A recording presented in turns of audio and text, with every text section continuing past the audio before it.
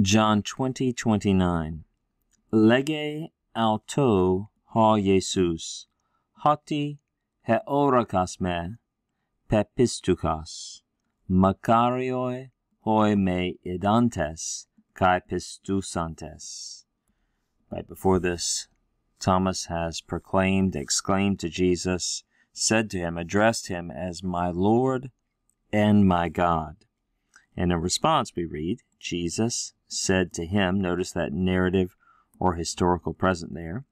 This is what Jesus said. And you'll note that I'm judging from the context, this statement is better taken as that, a statement, rather than a question. Some English translations translate this as a question here, and some take it as a statement. You can look at the context and see what you think.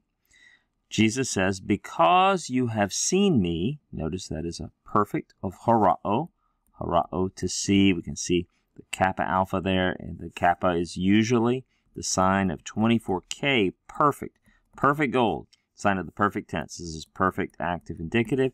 Jesus is speaking to Thomas, it's second person singular. Because you have seen me, there's your accusative direct object, you have believed. In other words, we might say another translation, because you have seen me, have you believed? He's asking him the question now, but I think a statement fits better here. And then we have a implied, to be verb here in the next section. We start front load the predicate adjective here. Blessed are those, and then this hoi, the article, the nominative plural article there is governing both participles. The first participle is negated with may.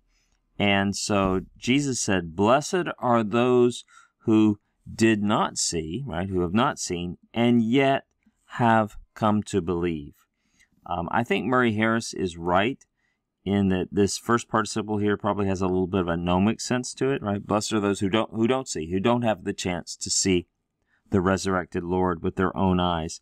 And then there's probably a little bit of an aggressive sense to this second one, just looking at the context. Stative verbs that refer to an ongoing state like belief, their aorist forms, depending on the context, can often have an ingressive sense, a beginning sense. And that seems to perhaps be the idea here. So, blessed are those who do not see, have not had a chance to see, and yet have come to believe that Jesus is Lord and God.